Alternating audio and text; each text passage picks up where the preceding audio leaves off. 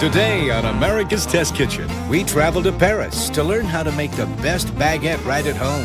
And in the equipment corner, Adam uncovers the essential tools for baking baguette. That's all right here on America's Test Kitchen.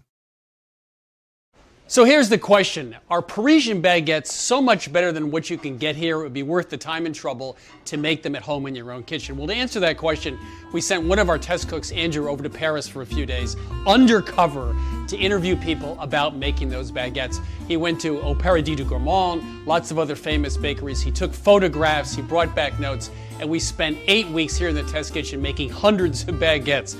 So let's go into the test kitchen with Bridget and figure out how to crack the code on the Parisian baguette. It's so good, you're going to want to make it at home in your own kitchen.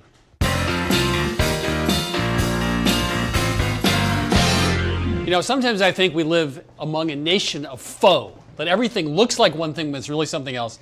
What are you trying to say? You're all real, every root.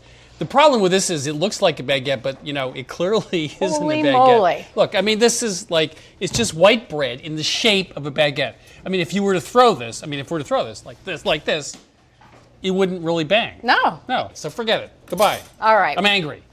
Let's get serious. Well, we want a substantial baguette to make at home, and that's the problem with baguettes. There's so much mystery and some intimidation with making baguettes. We want a really nice, crisp crust, one that's not too tough, too thick, and not too soggy as well. But we do need to say, this is a project. Right. It's not going to be done in an hour. No. You have to love baking to do it. That's right. And we think it's worth the time, and it's fun.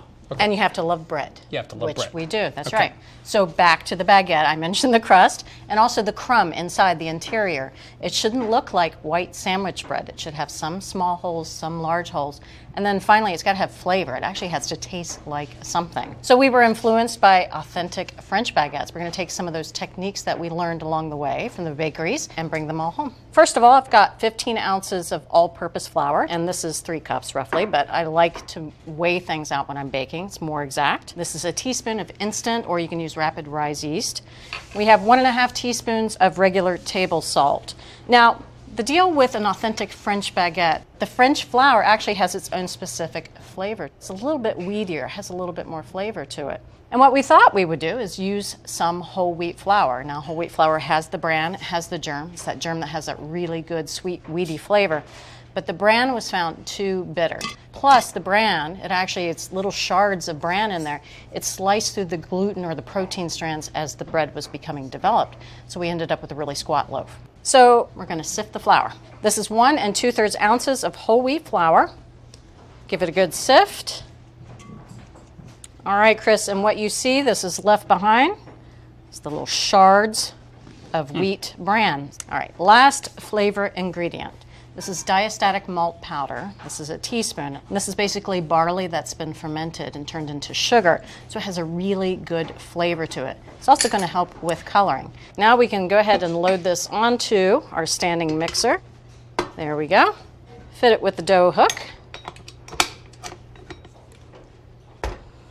Okay, and now I'll turn this to low, and I'm going to add 1.5 cups of water. Now we're looking for a dough that is still moist. We don't want it to be too dry, but not one that is going to be so wet that it doesn't hold its shape. All right, the dough looks great. Let's take it out of there. And I'm going to transfer this dough to a bowl. We've gone ahead and oiled it. Just a little vegetable cooking spray will work. And now we'll cover this with plastic. Nice and tight. All right, so this is going to sit here under wraps for 30 minutes, and this is a recurring theme throughout this recipe. Every time we handle the dough, we want to let it rest, let the gluten relax, but it also is going to start to form that network of bubbles that we're looking for. Well, speaking of waiting, we have a little bit of time, so we'll join Adam in the equipment corner, who's done a roundup of baguette making equipment. If you are going to take the plunge and make your own baguettes at home, there's a few pieces of specialized equipment, not too expensive.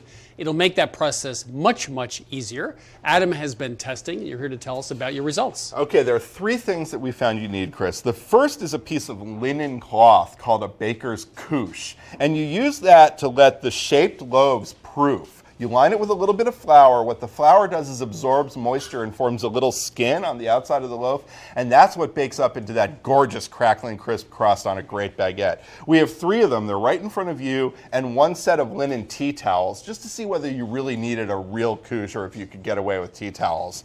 We learned a couple of things. Number 1, you don't want too much flour on the couche because it can cause the baguette to bake up a little blotchy on the crust. This couche has a tighter weave than those 2, and it held just the right amount of flour. Those held on to a little bit too much flour, and the baguettes baked up blotchy.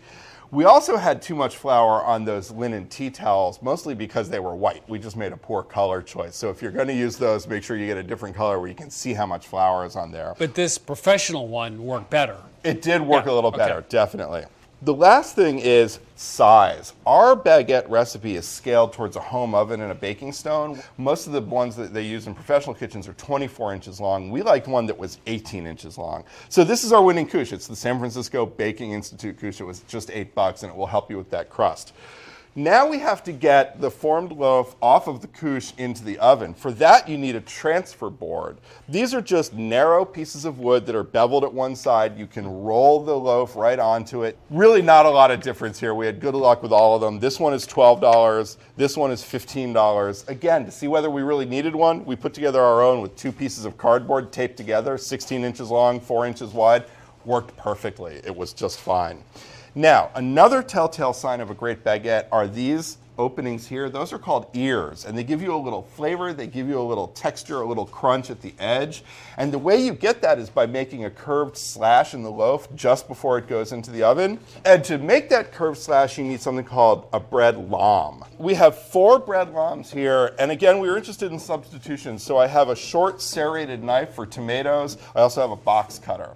And we actually found that bread lame does work better than either of the substitutions because you can go more smoothly through the dough and you get a cleaner cut. You can either have a straight blade lame or a curved blade lame. The cuts have to be curved, so we had better luck with the curved blades and we stuck to those. We have 4 of them here. This one we didn't love because you really can't replace the blade. This one we didn't love because the blade was a little difficult to replace. It felt dicey. This one worked really well, but this section here that holds the blade in place caught on the dough, and it meant that the lame didn't travel through the dough that smoothly. So this is our winning lame here. This one is by Breadtopia. It's $9.50. It's got a great handle. It's easy to control. You can replace the blades easily. It comes with 10 blades, and it's perfect for the job. So we have 3 winners, 2 of them from the San Francisco Baking Institute, an 18-inch couche. We also have the transfer board. And finally, we have from Breadtopia the knife for cutting the top of the baguettes before they go into the oven. Okay, Chris, 30 minutes is up. The dough is relaxed. Yeah, I don't feel too bad myself. So now we want to start working in some air bubbles into the dough itself. I'm going to use a folding technique, very easy. I'll take a little bit of the dough and just bring it right into the center, and then turn the bowl about 45 degrees and continue to do this. It's 8 total folds all the way around. Every time that we work this dough a little bit, we're incorporating more air and also getting that uneven bit of larger and smaller holes. All right, so guess what I'm going to say? Wait. That's right. Wait, Chris. Another 30 minutes, and then I'm going to come back and do the same thing. 4 turns in total, 3 more. I'll come back, turn it 8 times each time with 30 minutes in between. Okay. So I'll meet you back here on the final and the 4th turn. Okay, Chris, last turn. I did 2 more while you were away. So again, around the bowl 8 times, and you can see the dough's getting a little bit more puffy, and you can start to see some of these big bubbles in there. That's exactly what we want. All right, so this time I am going to go ahead and put the plastic back on. And instead of letting this sit on the counter for another 30 minutes, this is going to go into the refrigerator. We're going to let this rest for at least 24 hours or up to 72 hours. And that's going to give this some slow fermentation, and it'll develop a lot of flavor compounds. All right, so I'm going to go ahead and take this to the fridge. You know, there are a lot of recipes for bread that let the dough sit in the fridge for 24 hours even more. And the reason is there's a lot of flavor development going on while you're doing something else. There's a bunch of things going on. First of all, starches convert to sugars. They're long chains of glucose in the starch that became smaller chains of glucose in the sugars, and you can actually taste them that way. Secondly, you get acetic acid being developed, much like in vinegar. The third thing is, this is kind of interesting, something called aldehydes are created. Now, if you've ever had a Twinkie, you've had aldehydes. There's a specific one called diacetyl, which is buttery and yeasty. It's also used in commercial popcorn. Then, of course, there's a boozy flavor, that's ethanol. Then there's a floral flavor in bread, the acetic acid and the ethanol combine for that. And finally, when you pop that baguette in the oven, you get the Maillard reaction. Amino acids and sugars create lots of flavor compounds. Now, this works great for 2 or 3 days, but after 4 days, there's no more food for the yeast, and you get no more flavor development. All right, Chris, this is right out of the fridge, and you can see it's much lighter. Now we need to divide the dough. I want to sprinkle my bench with some flour here because we're going to take this out of the bowl. This amount of dough makes 4 baguettes. We'll make 2 today. There we go. Get a little bit of flour on my hands, and now I want to press this into an 8-inch square. I'm not really trying to work too much of the bubbles out, so I'm not pressing too hard. Let's go ahead and divide this in half. And I'll go ahead and return this piece of dough back here. If you could put the plastic back on, we will use that another day. This second half gets divided again into 2 pieces. All right, now we want to move these over to a rimmed baking sheet. I'm going to line it with a little parchment paper here to prevent it from sticking directly to the sheet pan. And we'll give it a good dusting of flour as well. All right. 1, 2, I can count.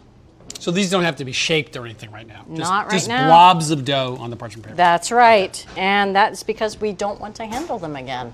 So we handled them once. We don't want to start shaping them because they could start to snap back. And now we wait another 45 minutes, let the dough relax, and then we'll move on. All right, so now we're going to start shaping them. This step is short and sweet, but it's going to start forming that baguette shape. We're going to roll this onto itself just loosely. We don't want to start working out any of those bubbles into about a 3 or 4 inch long cylinder. We'll do the same thing with the second one here. All right, there we go. And now this goes right back on. Cover with plastic again, if you could cover that other one. And now we wait another 30 minutes, but I promise after that we will start to shape the baguettes. The train's going to leave the station soon? That's right. I hope so. Chris, you've waited long enough. Well, I have, that's true. Almost long enough. There's still a few more steps to shaping our baguette, but the dough has rested, and now we can start turning them into that classic baguette shape. So what we have here is a baker's couche. Now, this is a heavy-duty piece of linen, and we're going to use it to cradle the baguettes after we've shaped and formed them. The linen actually will wick away some of the moisture from the outside of the baguette, and we'll get a really nice, crisp crust. But this works so well at wicking away moisture, it made the crust a little too dry. So give it a nice light misting of water. And I want to place an inverted baking sheet right under the center. All right, and now I can use some flour and really work it into the linen. And the more that you use this, the less flour that you have to work into it. Go ahead and flour the bench, just lightly in the front because this is where I'm going to be working. But I do want to load this in the back a little bit more.